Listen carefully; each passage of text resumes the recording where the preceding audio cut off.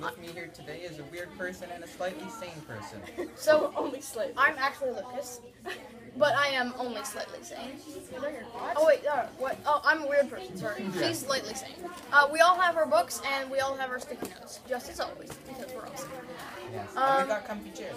Yeah, today we are reading The Curious Incident of the Dog in the Nighttime. It is, yeah. It's about an autistic boy who finds a dead dog and then tries to find out who killed the dead dog. The dead dog. It turns out it was his dad, and later on in the book, he finds out that his mom actually didn't die from a heart attack. She And his died, dad's been lying to and his him dad- about everything. and she actually ran off with another guy. Yeah. Which Alright. is, And then the guy turns out to be a real big weirdo. And jerk. yeah. And yeah. Yeah. So, let's go through the sticky notes. On page 1, anyone? Wait. Going once. Yes. Who on earth would kill a dog with a pitchfork? And why does it start with chapter 2? Which you find out later. Yeah. And I said odd start, because I thought it was kind of odd that they'd start with a dog. Okay, page 2. Go once. Going twice. Yes. Oh, jeez. I wrote it's true about the funny faces and how she got out a pencil of paper that made people feel very, and you can't really see it, but it looks like a smiley face with like weird wiggly lines on it. Yeah, it's odd. I find it cool how they use diagrams in the book. So you can see here all of these different faces. Because the main character has trouble like finding out what people are thinking at any given time. So he finds it helps if they write down the little face. Like, well, it's basically like his reference sheet. So, like, face going down means that they're sad, like smile. He finds that this helps him like go through the world as a normal person. Yeah, I went on number 3. It's like, I was just said that I like poodles because it says on page 2, Wellington was a poodle and I like poodles. And I was thinking that his learning ed teacher needs drawing lessons. Yeah, and on page 3, I wrote, this is confusing, because they never really tell you who Siobhan is until later in the book. And then we find out she's the learning ed teacher. Yeah. So, page 4? I didn't know there was swearing, because at this point, the owner of the dog comes out and starts yelling at the main character. She says, "What the duck is have you done to my dog?" Not Doc, but you know. No. The Duck. other. Yeah, the one starting with that. Yeah, but I was saying that like there's so much swearing in this book. Yeah. Like, Well, it's England. People swear in England. well, yeah, but still, this is a freaking kid's book. It's not a kid's book, actually. No, it's meant for adults. Oh. Oopsies. And also, on page 5, he says that dogs can't be murdered. Well, that's what his teacher says. And he said, dogs can't be murdered. I am sure that lots of little girls would be very sad about dogs being murdered. I wouldn't be. But Cats not are the very best. little girls. Cats are the best. Yeah. On page 5, I have, it's not odd how nobody tells you who Siobhan is. Yeah. I pronounce it Siobhan. Do you pronounce it Siobhan? I pronounce it, where is it? Siobhan? No, I pronounce it, Siobhan. Where is it? I think it's her last name. Siobhan. I think the B is probably silent. Siobhan. Well, Well, how would you pronounce it, madame? Siobhan. it's up to you. Page 7, 6 and 7. I have on 7, odd guy. I was talking about the main character because he hits a policeman. Because after the police came to investigate Wellington, which is the name of the dog, the main character got very angry because he didn't like people touching him, and the policeman came over and touched him, so he hit him. He hit the policeman. He didn't hit himself. You're not touching me. And then he gets arrested. Well, he doesn't get arrested. He gets a caution. Well, Only after some. Yeah, and swearing. And page 8 and 9. On page 8, I wrote, it's always a good idea to hit a policeman. Just generally good idea. And I was like, not a good idea, because, like, that's when I hit him. Not a good idea. And this is when I hit him. Okay, and this is where they explain why the book starts with chapter 2. He's given all his chapter names prime numbers because he likes prime numbers. I wrote cool. Yeah, I was like, I like prime numbers. So, chapter 2, chapter 3, chapter 5, chapter 7, chapter 11, chapter 11, 13, 17, 19, 23, 29, 31, 37, 41, 43, 47, etc. I wrote super scary when he's talking about how when the universe is finished exploding, all the stars will slow down like a ball that has been thrown into the air, and they will come to a halt and then begin to fall towards the center of the universe again, and we will all die. And it's just like, oh. Page 12, 13.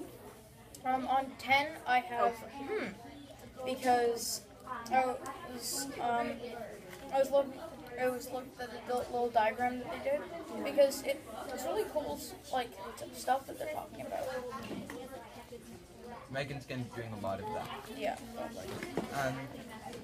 On page 12, I wrote seriously because he says, and if you find military material, if you find a prime number with over 100 digits, you can sell it to the CIA for $10,000.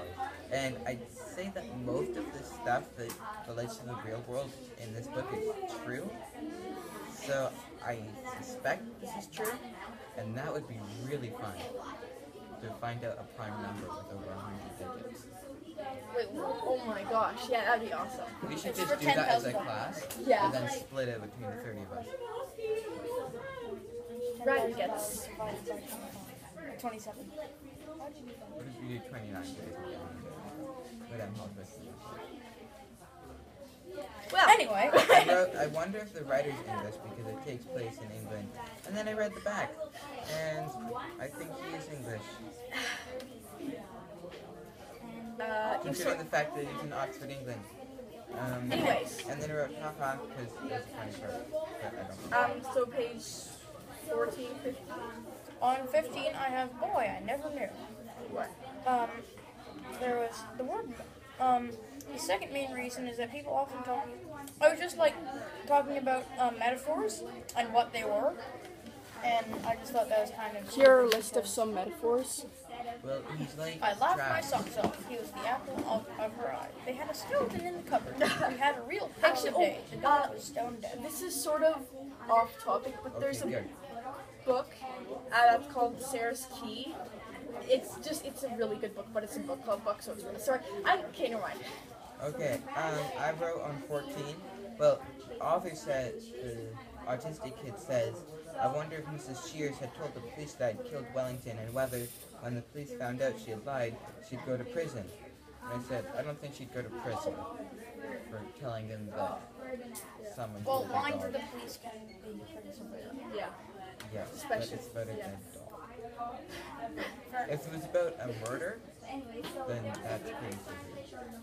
Well, killing any living being is considered a murder. Page 15, I was saying walking on thin ice because as another metaphor, but also as saying he's walking on thin ice. I wrote, it's always a good idea not to get those two things mixed up with the eyebrow lifting, because he says one of them means, you can read it, Megan. Fine, nope.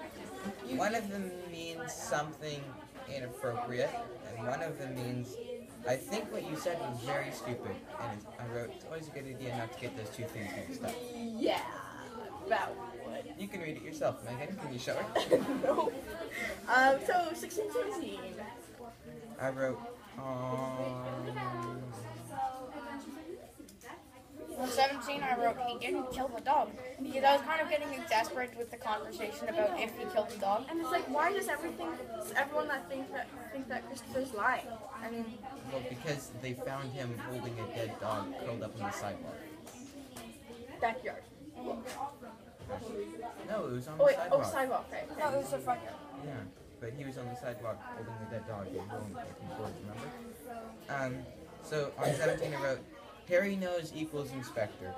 Because I have never seen like a cartoon of somebody that's a detective that doesn't have like a hairy nose. Seriously. Yeah, they always have like little sensors coming out of their nose.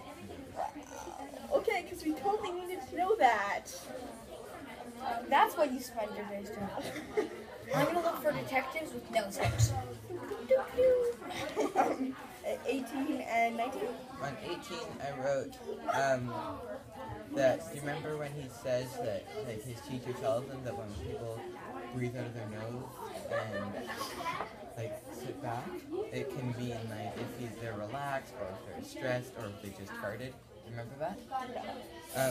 So the inspector does it. I'm like, oh, he's relaxed. Do you remember when he's like really frustrated with? Yeah. I think what you just said was stupid. I'm gonna raise my eyebrows. Not in the first.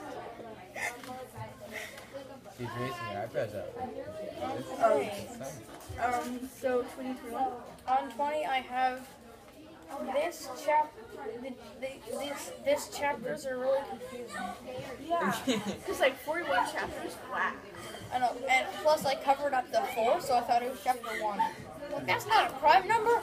On page 20, his dad says, it's a bloody dog, Christopher. Exactly. A bloody dog. Bloody and dog. I wrote, well, obviously, it was killed with a pitchfork. It'd be weird if it wasn't bloody. Yeah, I thought so. And on 21, I asked, what's an orange squash? I know, He I wrote drinks that it. too. I don't know. Like a squash, like drinking a fruit. Okay, do you know what an orange squash is? It's Tell up us to when you you to do. find out. 22. We're talking to the iPad like a person. Okay, Siri. On 23, I wrote very sad. I was like, liar, liar, hands on fire. On 24, 25? Going. Oh, on 24, I have like 3. So on 24, I wrote the Sherlock Holmes and Dr. Watson and Scooby-Doo stuff. How they, if you add it all up, it equals prime numbers. Yeah, like, I thought that was cool. And I also wrote that the autistic kid says very insightful stuff in really weird ways. yeah. 26, 27. On 27, I wrote, he's a very robotic drawer. Right? Yeah. Like, look. No, he didn't draw that. He was just supposed to color those in. The card had pictures on it. The card had pictures on it. So it looked like this. Page He bought a card. 29. On 28, I have, it's odd how he'll notice the smallest detail. And then not notice a big detail. Yeah. On 28, I wrote that he scored more points than that kid from Word Nerd in Scrabble. Yeah. It's like, Weird sport. Word Nerd is horrible and no one should read it and it should be banned. Like, Yeah. banned books are usually banned because they're like Inappropriate. controversial or inappropriate, but this book just should be banned because it's really bad. Not this book, one, but the- Word Nerd. Yeah. Oh, geez, that was bad. 30, 31. No. I have I said Mrs. Shears isn't very nice. On 30, I wrote that he has no sensitivity whatsoever, Yeah, I know.